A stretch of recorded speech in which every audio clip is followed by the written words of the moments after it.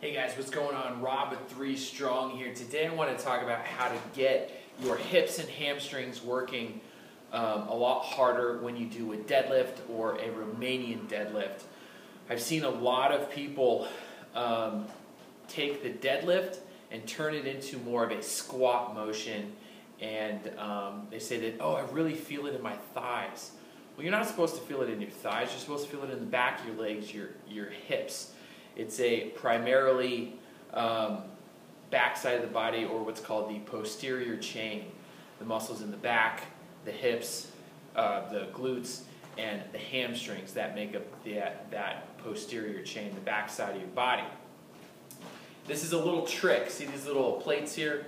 We had a trick for the squats, so you can watch that video to get the quads working. Now you can use the same plates to get the hamstrings working even more.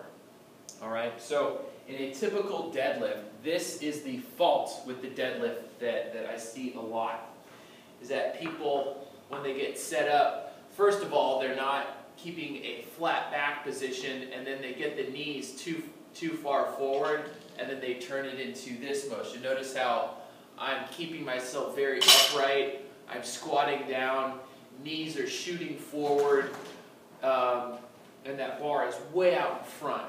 When I really want to be in this shins almost vertical position, hips are going to be between the knees and the shoulders, not lower. And I'm going to use my hamstrings. Feel the stretch, get down. That is what the deadlift should look like. Okay, so if I'm getting down into a position that looks like this, which is not where I want to be, that looks more like a squat than a deadlift. Notice how the shins are vertical in that one. So if my knees are shooting forward, what I want to do is my calves are actually stretching forward, the stretch here, as those knees shoot forward. Well, I want to get myself in a position where I physically cannot do that.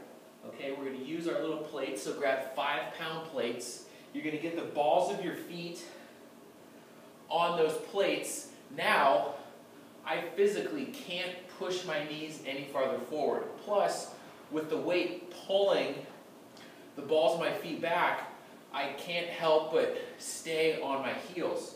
So now when I get set back up in this position, those weights pull my weight back, and I have to be on my heels. Then from there, pull that bar in as close to your shins as possible, get that back set, and stand up. So once that back is nice and flat, you will really feel the hamstrings and hips working a lot more. Do not get the weight on the balls of your feet. Don't do that. Just let those heels sink down into the ground off the end of the plates, and you will really feel those hamstrings working anytime you do the deadlift. Alright? Grab some plates, give that a shot, see how that feels. See you tomorrow.